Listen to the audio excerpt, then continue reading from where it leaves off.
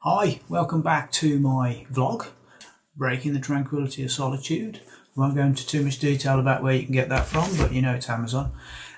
So when we left Brody, he was incarcerated with his 7 youthful alien allies.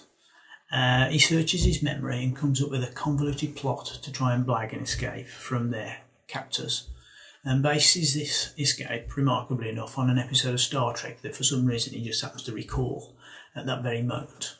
Now, the success of this ruse impresses even the people who have incarcerated them, and they subsequently realise that Everett was only using them with false promises. They leave their now new allies and head for a strangely named town called Langnord, which, if you read the book, you will find is an anagram of something. I won't go into more details, I'm not going to spell it to you. Then they arrive, they find that most of the inhabitants of this strangely named town are dead or dying of some sort of plague which is gripping the town. So Brody gets split from the group and he thinks he's found an ally, but he's then captured by a doppelganger of Charley. Now this siren is ironically named Charlotte and turns out to be a local nurse who's been mentally subverted by Everett, and she uses her powers that have been endowed upon her by him and combines that with the remarkable physical similarity to Charley to transfix and control him. Now once he's in her control, she abuses him physically and sexually. She drains his bodily fluids to a critical level on a daily basis, and it's all to abate her inbuilt desire put there by Everett for his blood. This stops him alerting the 7, so he's stuck in this situation, and the others have travelled back to the village where they were incarcerated before because they've been duped into thinking that Everett's gone back there.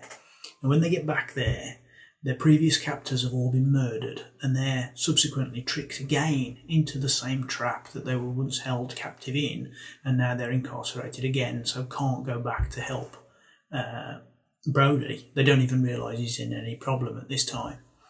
So Everett's mental trickery aims to kill them all. Brody himself is at death's door, being held captive to the sexual exploits of this Charlotte.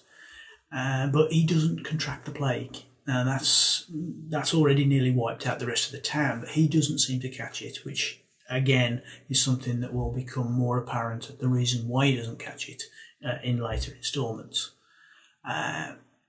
This plague was obviously started by Charlotte's bloodlust and promiscuous sexual exploits. But a single survivor back at the village manages to release the 7 as soon as Everett leaves that area, and they rush back to help Brody. He's just about in time, and he's about to succumb to Charlotte for one last time, but they manage to make an escape and they flee for refuge. So the 7 tell Brody that they've learnt that Everett's new collaboration with a local Native American Indian tribe and a chief there, and they plan to try to speak to this man, as they believe that he's not sympathetic to Everett's evil intent and may have found a way to resist the mind control that's been causing all the problems all along. So that's getting us sort of a little bit further and deeper into the plot. It does become a little bit backwards and forwards and complicated with lots of different references. So I hope you stick with it, and I look forward to seeing you next week. If you want to read it in more detail properly instead of my garble, it's www.edjpublishing.com, or find it as Breaking the Tranquillity of Solitude on Amazon. Thanks very much for looking, and I'll see you next week. Cheers then, bye bye.